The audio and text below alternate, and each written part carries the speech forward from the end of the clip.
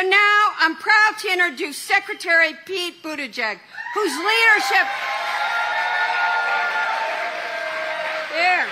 That's... No, come on out! It's there. No, come on! That's what I want to see. And he's a Michiganian now. I was going to say good things for you. Thank you. You're on. How about Representative Debbie Dingell? I'm so excited to be with you. My name's Pete Buttigieg. I have the best job in the federal government because I have the privilege of being out there every day seeing the good work that is happening to improve and modernize America's infrastructure under President Joe Biden's leadership. And we're excited that it's being built by union workers with the skills that you bring, the benefits you deserve, and the wages that you've earned.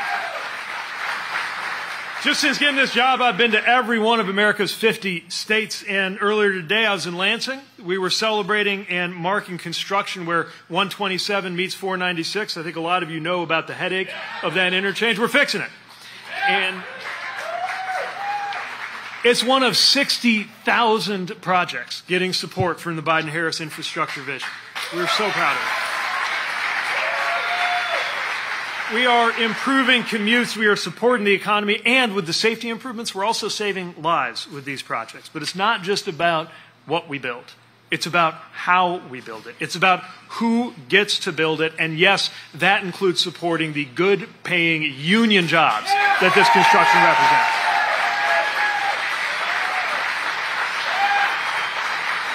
And we're seeing all of the trades benefiting. Over in Lansing, we were with the laborers. We got any laborers here? We're the operating engineers. The laborers, operating engineers, carpenters, and others we saw there. We got some carpenters, all right. 175,000 miles of roadway getting improved in this country. And you are doing the work. Then we toured a training facility with IBEW. I don't know if anybody's heard of the electrical workers, who, among many other things, are installing and maintaining America's growing network of electric vehicle chargers. It's doubled to over 190,000 just since Joe Biden took office, and there's more where that came from. And how about our UA plumbers and pipe fitters? Thank you for having us over.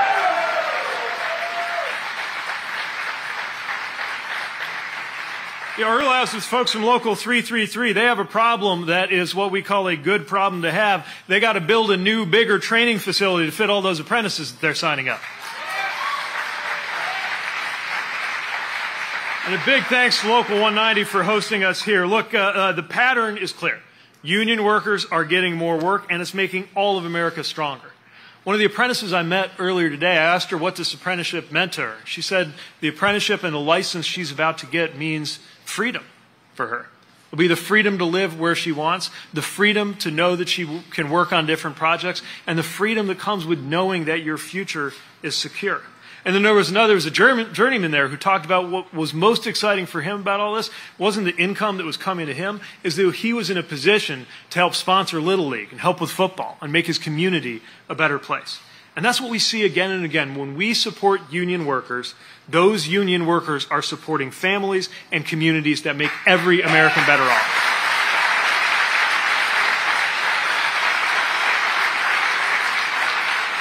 This is what America's infrastructure comeback looks like, but it didn't just happen. Otherwise, it would have happened all along. This is hard work.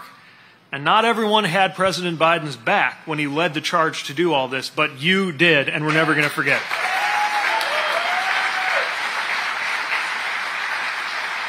it. We are seeing the difference between an administration that talks the talk and leadership that walks the walk. In fact, literally, because we're about 20 miles from where President Biden made history as the first sitting president to walk a picket line with the UAW.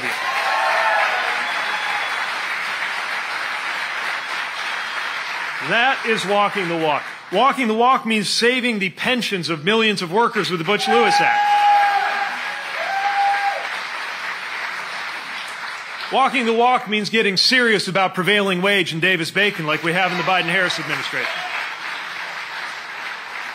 And yes, it means launching the biggest round of American infrastructure investments in over 70 years. So we are fired up.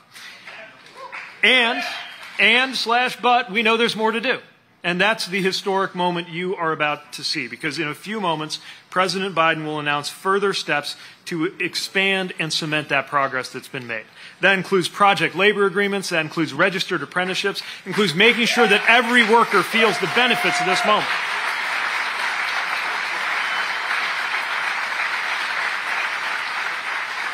Because if there's one thing I've seen in my travels across the country in this job, it's that union workers aren't just building roads and bridges and factories and airports.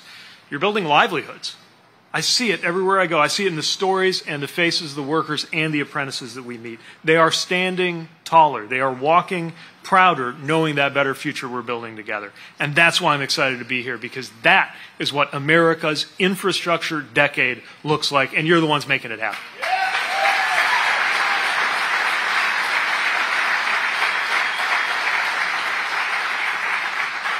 So with that, I have the pleasure and privilege of introducing to you a great friend of American workers and a great friend of mine, not to mention a great colleague in President Biden's cabinet. Please welcome your acting United States Secretary of Labor, Julie Su.